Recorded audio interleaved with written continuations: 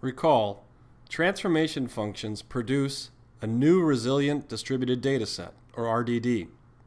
Resilient distributed datasets are Spark's main programming abstraction. In this lecture, let's cover some popular transformation functions.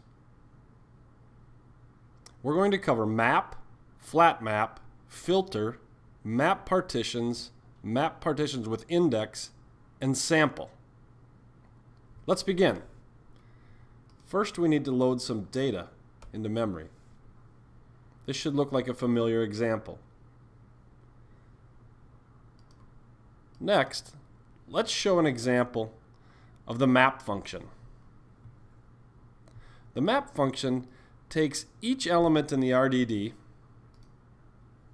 and passes it to a function. So in this case, or in this example, we take every line in the baby names file and pass it to the line split function.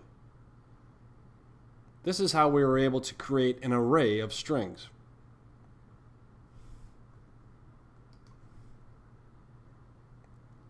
Next, let's move on to the flatMap function.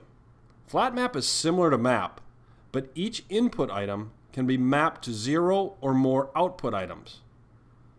So, the function you pass to flatMap should return a sequence rather than a single item. Let's take a look at an example.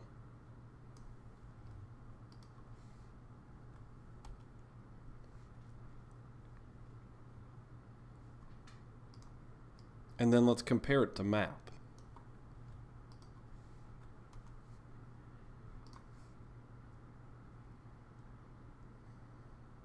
FlatMap is helpful with nested data sets. For me, it helps to think in JSON, which is a nested data set.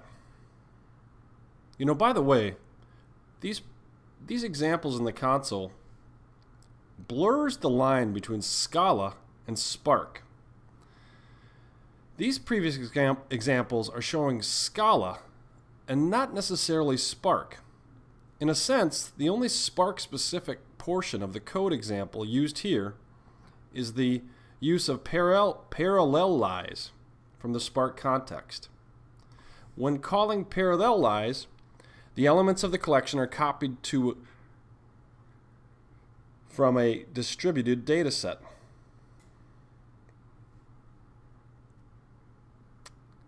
Adding collect to flatMap and map results were shown for clarity. We can focus on the Spark aspect or the RDD return type of the examples if we don't use collect.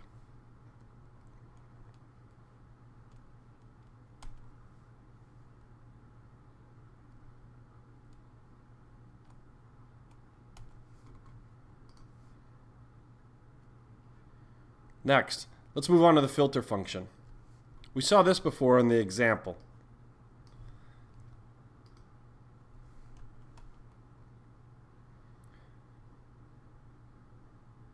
We filtered out every row that contained the name David.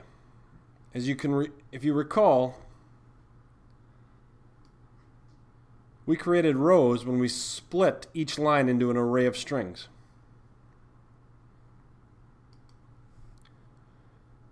For me, it helped to think of filter as a where clause in SQL, if anybody has experience with that. Next, let's move on to mapPartitions. You can consider mapPartitions a tool for performance optimization if you have the horsepower. It won't do much when running these examples on your laptop or desktop. It's the same as map, but works with Spark RDD partitions. Let's look at some code. Let's create a parallelized collection.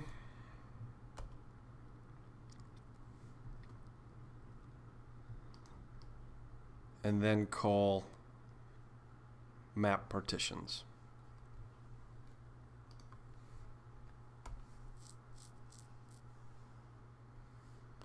Let's compare that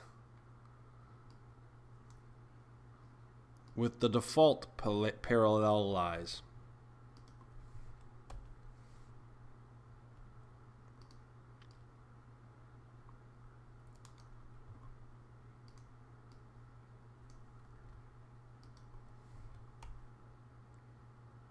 Notice the difference?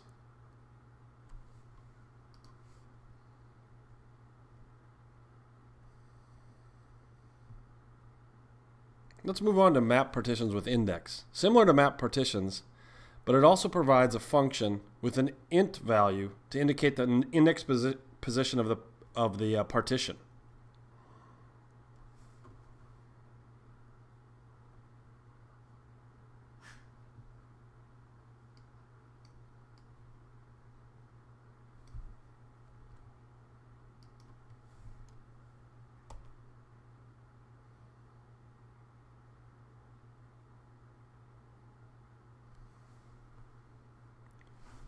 When learning these APIs on an individual laptop or desktop, it might be helpful to show differences in capabilities and outputs. For example, if we change this previous example to use parallelized lists with 3 slices, our output changes significantly.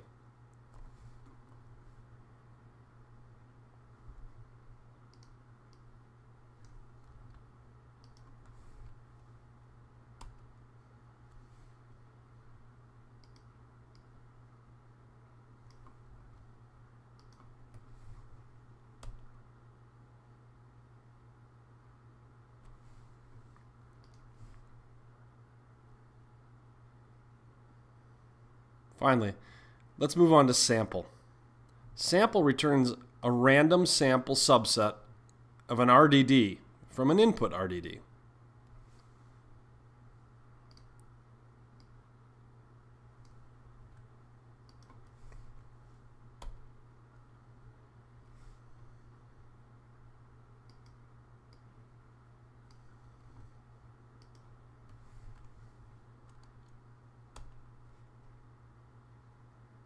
Let's run this a few times.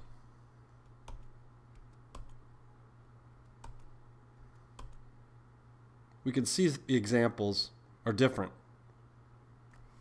We added count to the end of the sample call for demonstration purposes to show the transformation itself. Let's remove the count. So this shows that it's a true transformation call because it returns an RDD. That wraps up this first section. Let's stop here before moving on to the next.